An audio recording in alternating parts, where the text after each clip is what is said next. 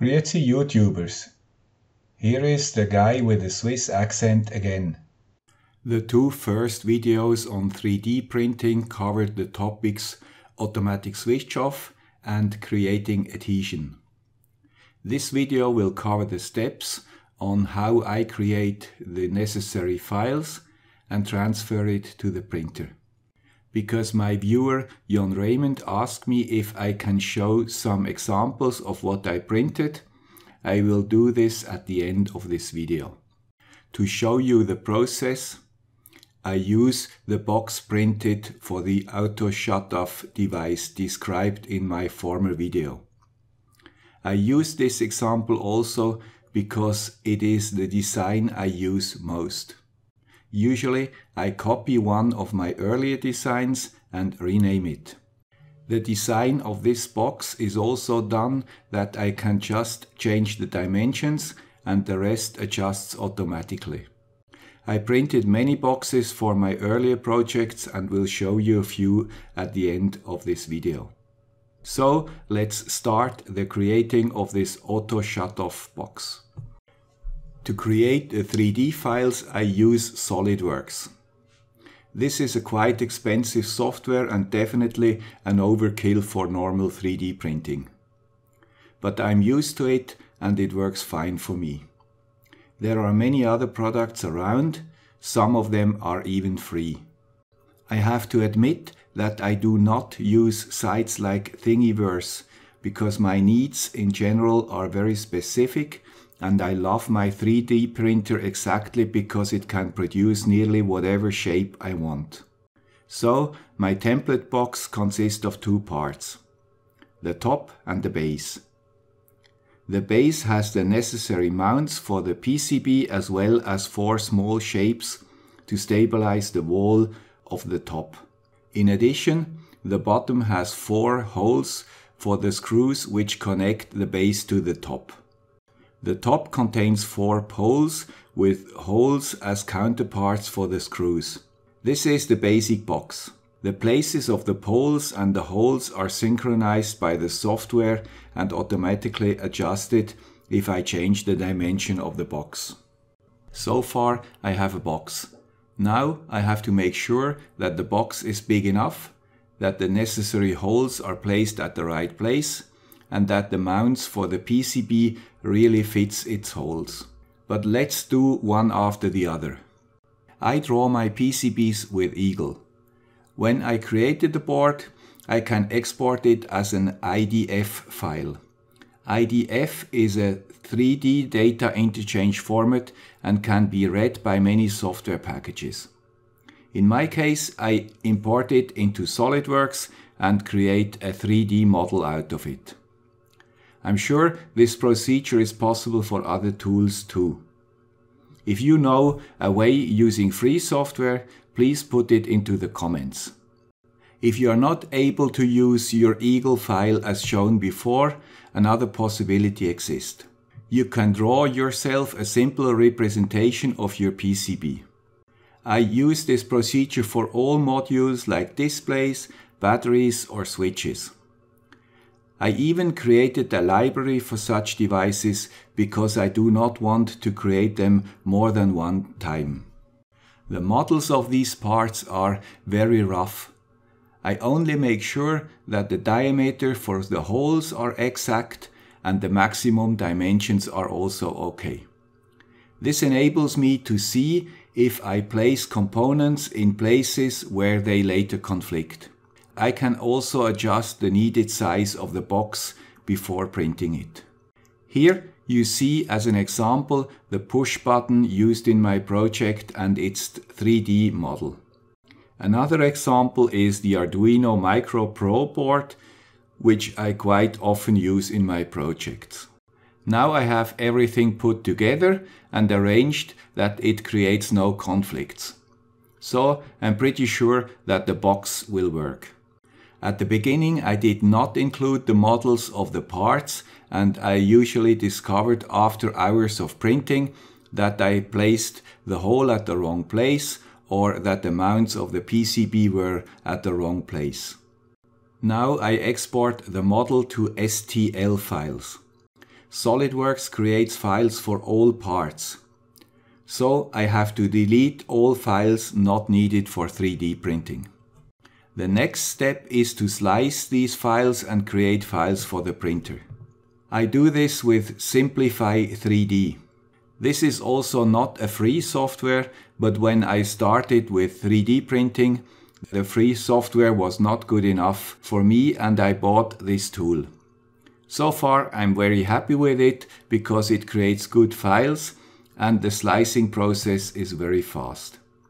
But I think the open source tools catched up and it might not be necessary to use commercial software today. Usually I use 0.2 mm layer height, a temperature of 235 degrees Celsius and a heated bed temperature of 60 degrees. Because I use Kapton tape and hairspray as shown in the last video, I can print the first layer at nearly full speed.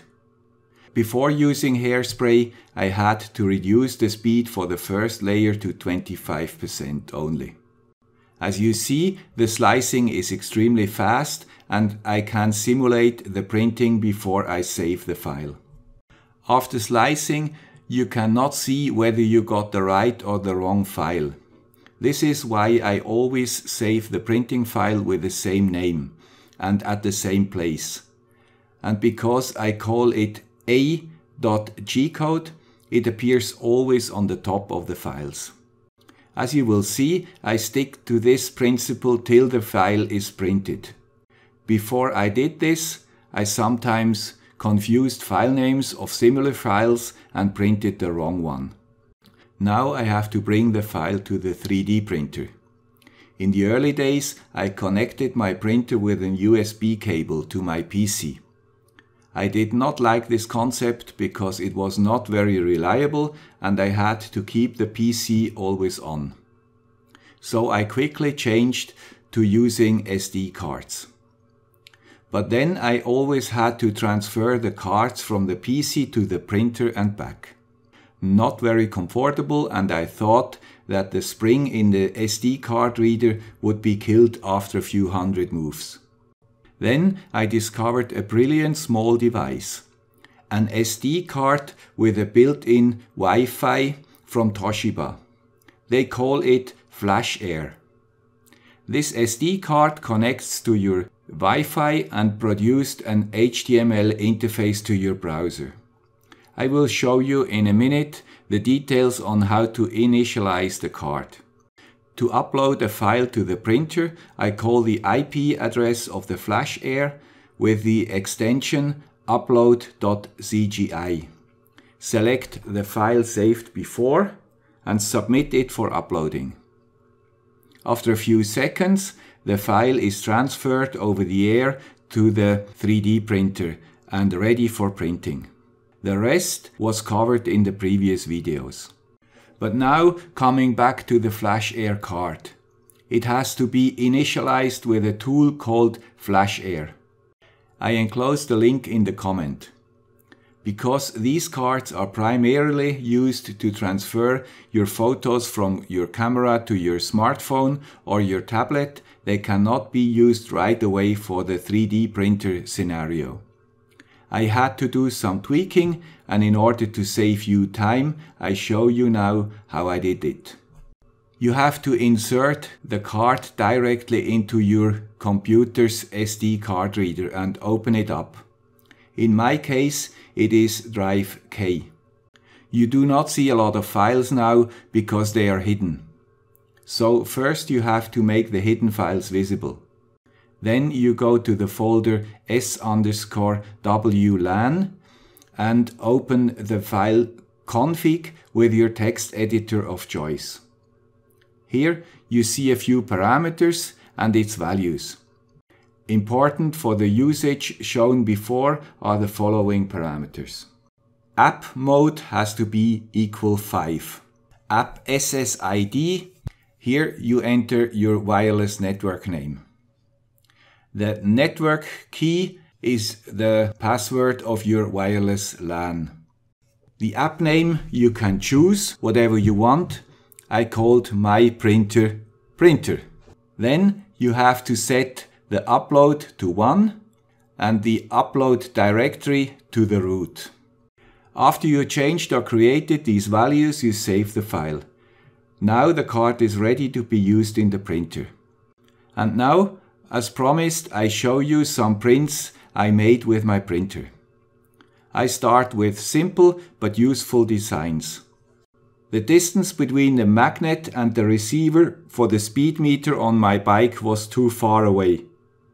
So I printed a small part which solved this problem. The headlamp on the other bike did not fit properly. Again, I printed a custom part and now it fits. I bought a small but useful transistor tester, unfortunately without the case. So I printed a custom housing. It has to be open in the front because I have to connect the transistors to the PCB. Often I use displays or other modules together with a breadboard. I printed cases for some of them. Here you see a Nokia display, a power supply for positive and negative voltage, a frequency generator with loudspeaker, and an electronic load, including the heatsink for cooling. I also printed a device which switches the TV, including power amplifier, off when I close the door. It works with infrared diodes used in TV remotes. This box has a small dividing wall to separate the light from the transceiver from the receiver diode. I also printed a cable holder. Here I printed modular pieces and glued them together with superglue. The next examples are very simple but again useful. A holder for my headset, a small knurled nut for my camera holder, and a holder which keeps the cooling water bottle in place on my router. And last but not least, I printed also a small robot with a two-way communication to the remote control and a subsystem consisting of 3 ultrasonic distance sensors and an A-Tiny for autonomous driving. Maybe you post your interesting prints in the comments. For now, I have to say bye.